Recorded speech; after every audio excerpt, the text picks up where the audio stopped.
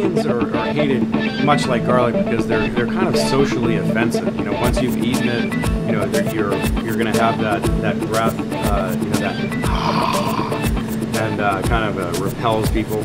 Onions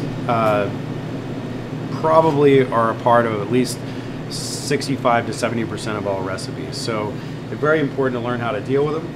We're going to go for just the tip of the knife, and again, I'm using the knife like this, but I've had a lot of experience doing it, but also having the rubber glove helps you do it. So you just stick the tip of it in there, and that's what you're looking for. Just take that cap right off there. Now stick it in again, and twist like that. See, you got a little bit of core there. Boom, boom. For just that tip, I'm just going in just like that, and that just gives you the first layer of onion, and then you try to pinch it, grab it and pinch it. See that? Grab it and pinch it, and pull it. Just like that. Now ideally you try to do it fast and it gets a lot of volume off of this at one time. You want the root side down and the flower side up, and cut it that way. You almost always cut the onion that way. So that's what you have, that wonderful stridation in there. That's what it should look like when you cut it. I'm going to take my knife and draw it through here, okay? I'm going to let the blade of the knife and the sharpness of the knife cut. You don't want to cut through the end. You want to cut about that far into it, all right? So what I'm going to do is start drawing it at the very bottom and cutting layers and layers and layers. Now you notice my hand is not like this because I don't want to ever do that. I'm actually kind of extending my fingers out and using the very thick side of my palm to hold the onion down. Now you see all those are cut, not too deeply. Now I'm going to make cuts like this. Again, not to the root end, about that far in, okay? Don't worry if some of the onion kind of layers, kind of falls out.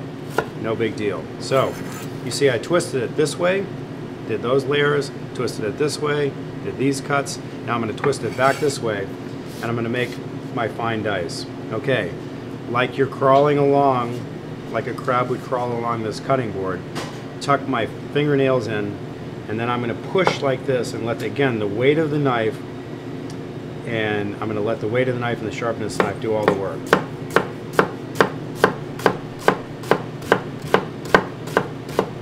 Now you have basically a chopped onion ready to go.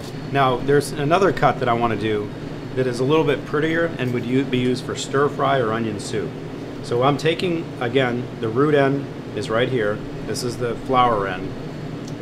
Now I'm just going to start making cuts like this. Again, I'm pushing down like this using the weight of the knife, kind of rolling the onion around. And what I'm looking for is this kind of look. And that's going to look very good in onion soup and stir fry. Okay? Now let's just do a rough chop. 1, 2, 3. And then 1, 2, 3, 4. Simple as that. And that's basically a heavy cube. If you want the onion to kind of melt away into a sauce or stew or anything like that, you would go to a fine dice like this. If you want to have it visibly more prettier look, or for onion soup or for stir fry, you'd go for that look. And this is for like just heavy, you know, chunky, like puttanesca sauces and things like that. A lot of myths around onions. One of them, my favorite, is cutting it underwater. But again, that's just to make sure that you don't have any of that mist spray. Anytime you add water to things, you're going to dilute some of the intensity of the flavor, so I wouldn't recommend doing it. I would never rinse onions, for example. Just peel them and cut them and cook them.